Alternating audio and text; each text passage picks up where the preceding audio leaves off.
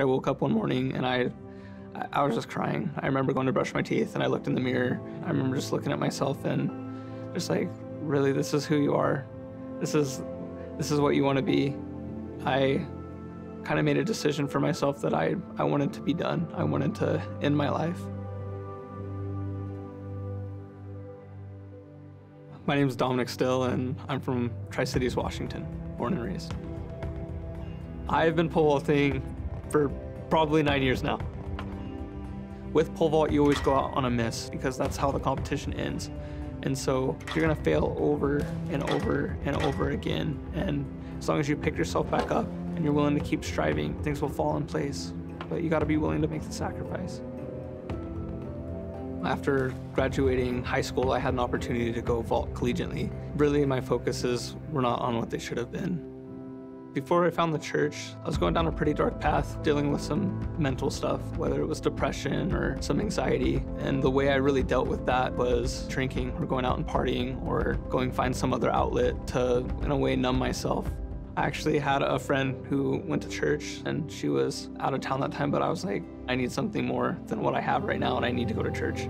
So I walked in a little late to the sacrament meeting on a Sunday, and I'm in black skinny jeans and like a black shirt and all pierced up. And I just remember sitting next to this lady, and she really reminded me of my grandma. She seemed so sweet and she had a big smile on her face. And then I remember her just looking at me and going, I just want you to know we are so happy that you are here. And I smiled and something clicked, and I was just like, wow, this feels right. After going to church, things started getting a lot better. I started having more structure, something like to hold on to, but the thoughts of suicide kept getting more and more strong.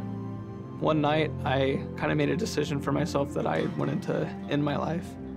I walked out of my house. I started writing a big group message to all my friends and family that it wasn't their fault and that I loved them and that I just feel that this is for the best. And I'd been walking for probably an hour and a half, and it was snowing and it was cold. And there was maybe one car that passed the whole time. And then out of nowhere, I just see a truck fly by me. And the truck slams on his brakes, and then the truck backs up and then looks over at me and says, hey, are you doing okay? Do you need a ride anywhere? Because there's nothing going that way. Everything's back that way. And I said, I was just getting ready to turn around. Kind of looking back at it, I'm walking towards darkness. I'm walking towards a decision that ends everything. And for that man to point out, nothing's down there, because everything's back there. And I know with all my heart that was Heavenly Father's doing. That he probably gave that man a prompting to check on me and to make sure I was okay. And so I started walking back and made it all the way home. And I woke up the next morning and I got the strongest prompting in the world. I needed to fast. I just put down my phone. I didn't want to touch any technology. And so I pulled out my scriptures and I prayed and prayed. I'd go on a walk and I'd pray in my heart. I'd come back and I'd read scriptures. I remember getting down on my knees and praying to Heavenly Father, just take this pain away from me, please. Teach me what I need to know. Is the church true? Was Joseph Smith a prophet? Are you real? Is Christ real? Like, is this the spirit that I'm feeling? And I just got the sweetest confirmation in my heart, the most beautiful feeling of peace, and just an amazing thought in my head, and said, it is. It all is. This is the right thing I'm doing. This is the Spirit. This is Heavenly Father. This is Christ. And this is Christ's church. Having the restored gospel on this earth has changed everything for me. It has taught me to come to know my Savior and my Redeemer Christ and learn more about Heavenly Father. It's taught me how to humble myself, how to be meek, how to care about other people and learn to love. I mean, it's given me everything I feel I need in this life and more.